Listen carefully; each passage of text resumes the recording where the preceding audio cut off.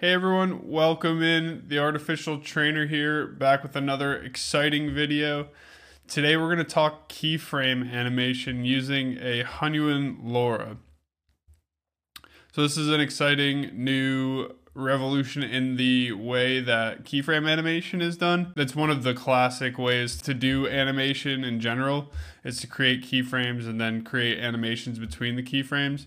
This automates that process of creating the animation between the keyframes using AI. Head over to my Patreon. The link is in the description. It's free Patreon, no cost to you to join the Patreon or to view this workflow.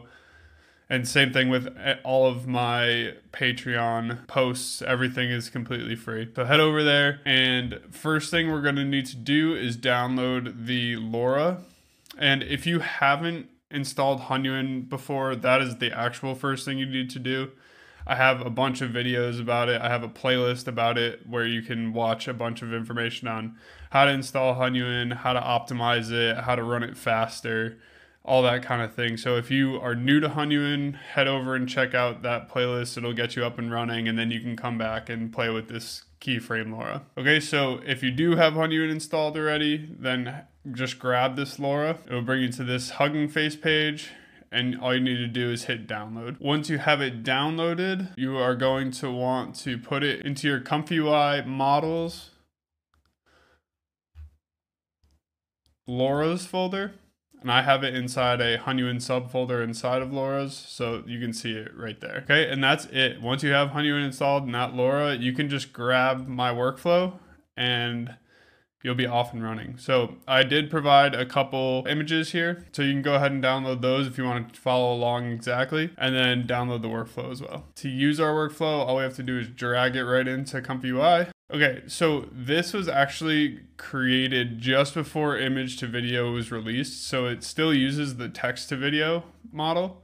So I'm using the Hunyuan Video 720 CFG Distill BF16. You can also use the FP8 model. I don't have that downloaded because I just typically change the quantization if I feel like I want to run at FP8 instead of BF16. If you don't have stage attention running, make sure that you change the stage attention to either SDPA or Flash or Comfy Attention. I do have stage attention working, so I'm going to use it.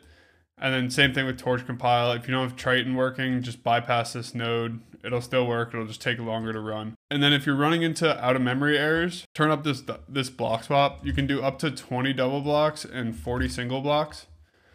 I'm only going to use 10. This runs fine for me with 10, but I have 32 gigabytes of VRAM. So you may need to up this a bit more. Okay, and then other than that, make sure you have the right VAE loader path, and you should be good to go from there. Now on to our settings that we want to change for our video. So first thing I would do is upload our two keyframes.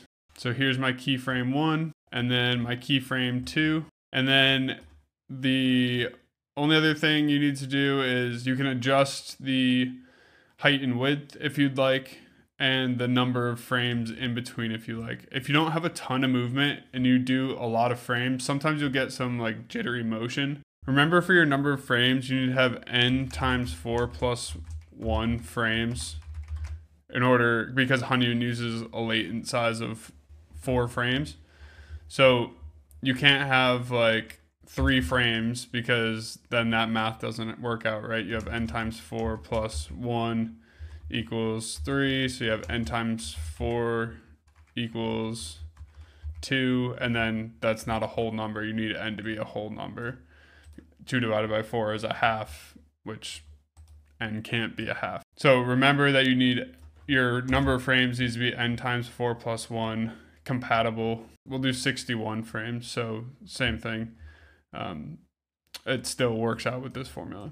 Okay, and then the only other thing, if you want to resize your images a little bit, this resizes both of them to whatever height and width you'd like. From there, that is it for this workflow. We can just try to run it.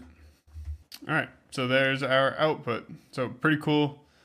Obviously uses both the beginning and end frame very well. So let's give another one a try. And I'm gonna go with a different scheduler here. We'll go with flow match discrete. And I'm gonna lower T-cache for this one so that we get a little bit better quality. All right, so I think I actually might prefer the flow match scheduler to SDE DPM with this specific workflow. We get some really clear, excellent results. So I'm really happy with how this one came out. So that is it for this video. Just a quick one today. I hope that this is a useful tool for you. I know that this is something that's popular on a lot of like the closed source sites like Kling or sites like that. They allow you to put a start and an end frame in.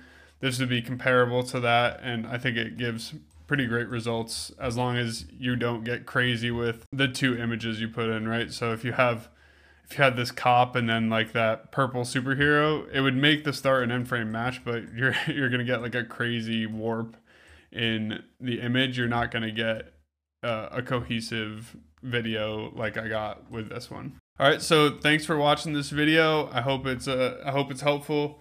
If you're not already following my Patreon, give me a follow over there. I release all the workflows early for free, and you'll get to see the workflows before the video even comes out. If you need tech help or you just are looking for a community to talk about AI with, there's a link in the description for my Discord. Join up there. We've already got an awesome community started up. People giving tech support help, or talking about new models, posting new GitHub projects if they come out. So a really awesome community we're building there. Follow my other socials, and I will talk to you again in the next video. Thanks for watching.